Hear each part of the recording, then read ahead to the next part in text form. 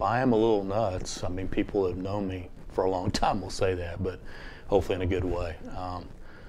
We said it on the front end. We're going to keep saying it. We've always played a good schedule, always, for 25 years. This year it's kind of gone over the top. Been very upfront with people. If you want to be an elite level program, you've got to play a really good schedule. So it doesn't get any easier. We got Xavier in town this weekend. They're going to be really good.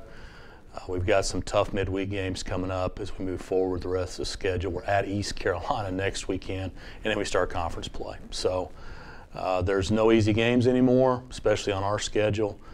We've played a lot of really good teams to this point, and a lot of teams that I think are going to be successful as the season goes on.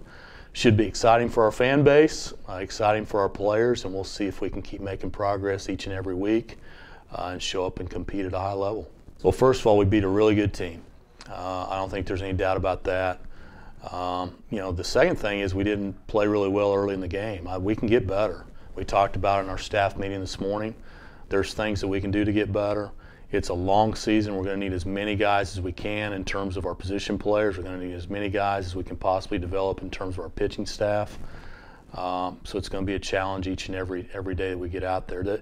The main thing is just to get better in practice every day and get better every time we play. And there's going to be lulls. There's going to be times when things don't go real well. It's just a matter of trying, again, to have that mindset of going out there and trying to make improvement every single day. Well, we have more length to our lineup now than we have for a couple of years, which is good. We need to continue to develop more and more guys.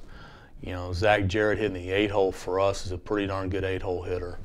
I think some of what kind of got lost yesterday in the game was Craver's effort out of the bullpen. He was fantastic, really threw well, along with Prohaska, along with Brooks, and really did, kept the game intact to where we could have a chance to be able to score there late in the game. So we just need as many guys as we can have. Again, I keep saying that, but we need to lengthen our bullpen. We need to lengthen our lineup because the games that we have coming up are going to be extremely challenging.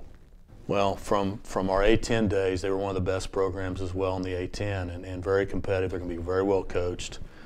They've always had good pitching. They've always had some guys in the middle of their order that can really swing the bat. They're used to playing in really good big-time environments, and they've been successful. So, again, when you go out and look to make your schedule really good, you look at who may have the better programs and better teams in this part of the country, and they were one of them that we identified.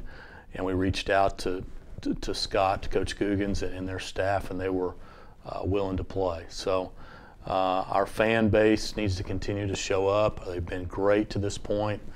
And we need to do everything we can to play at a high level this weekend because we're going to be challenged.